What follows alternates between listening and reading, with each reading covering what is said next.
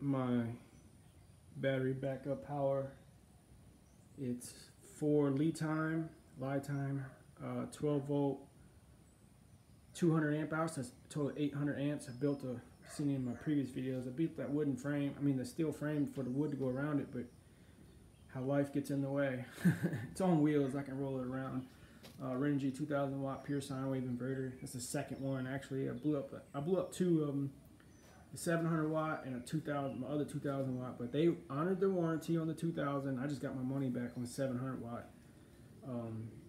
So they honored their warranty, but this one is wired different. On the other one, the black was on the right and the red was on the left. So I guess this is the newer model, so I guess that's how they know it's the newer model. They swapped the power leads on there for whatever reason.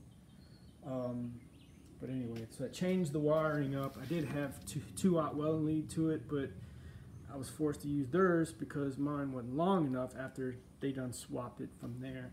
100 amp hour fusing. This is 2 gauge welding, 105 degrees Celsius wire.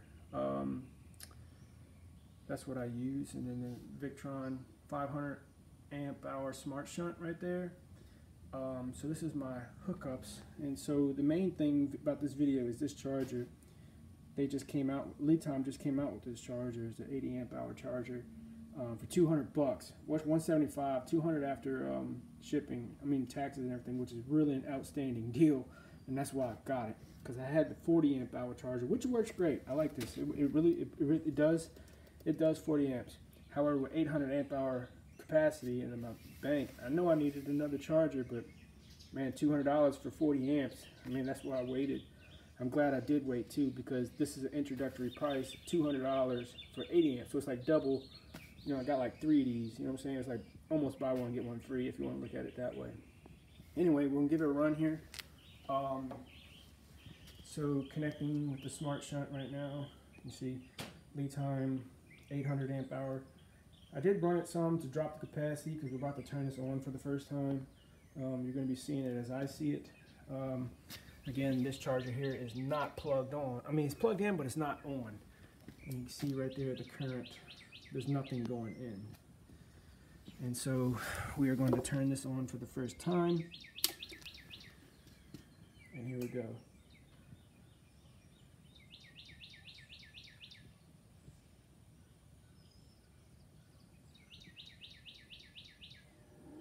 Fans kick on.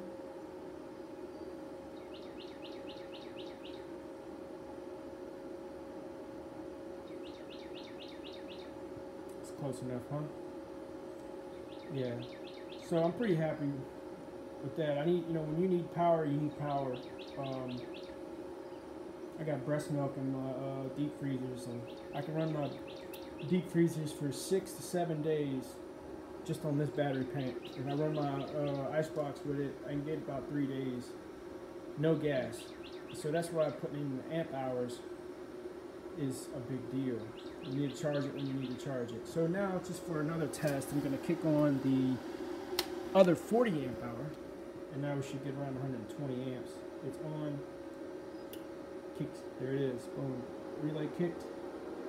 Boom. 117 amps.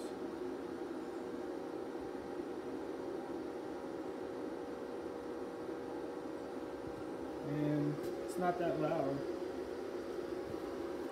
So yeah, very happy with that. Again, this main video is about this charger right here. And I'm happy.